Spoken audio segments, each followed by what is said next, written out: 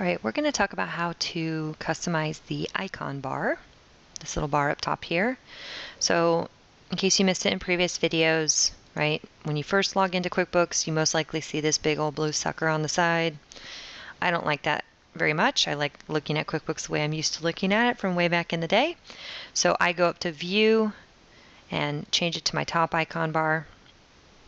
The other thing that we talked about was going into your preferences, and then under desktop, changing it to colored icons. I also do that frequently.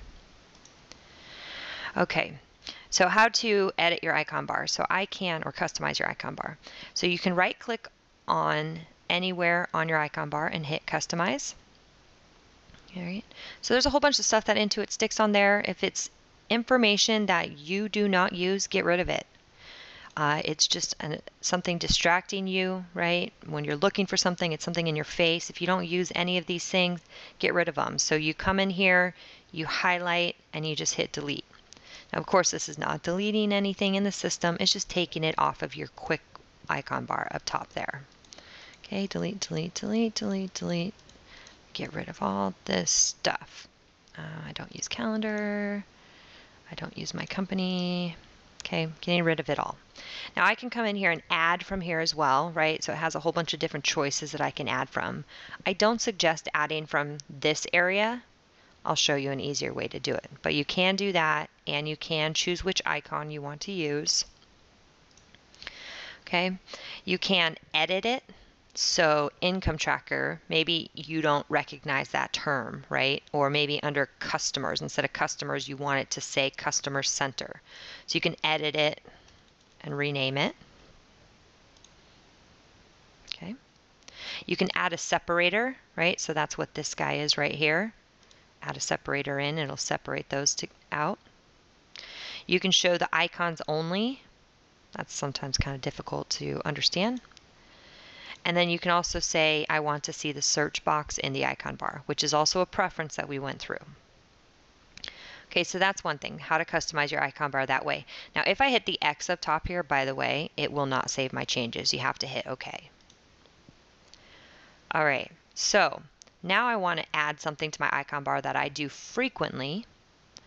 Okay, so let's say I'm an accounts payable clerk and I frequently have to go in and look at pay bills. So what I do is I go into the screen, right? I have that screen up front of what I want to add to my icon bar. And then I go up to View and I say add this to my icon bar. Okay, pay bills. I can again choose whatever I want to choose as a label, as a picture, and then it'll be up there for me. And so when I hit escape, now I can quickly access it, pay bills, hop right in there. Okay, of course you had the pay bills on the home screen too. All right, the other thing that's really important with adding things to your icon bar is if you have reports that you like to run. So I talk about it frequently. You know, maybe we have a report for inventory and we have our pending bills report right in here, and I want to see the item and see the memo. I don't need the unit of measure. Oops, don't need the unit of measure, but maybe I want to customize it and add some custom fields, right? If I have some custom fields set up at the inventory assembly level, I can add them here. So I get the report looking how I want it to look, and then I can go up to View and add this to my icon bar. Call it something different.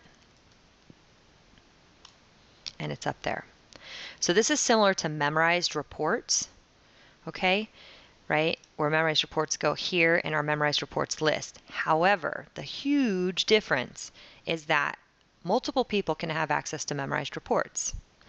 And if multiple people have access to your reports, right, they can go in, edit the report, memorize, and replace it. So it replaces your report that you wanted with something that they wanted. When you add a report to your icon bar, this is yours. Your user, you're the only one who can see it.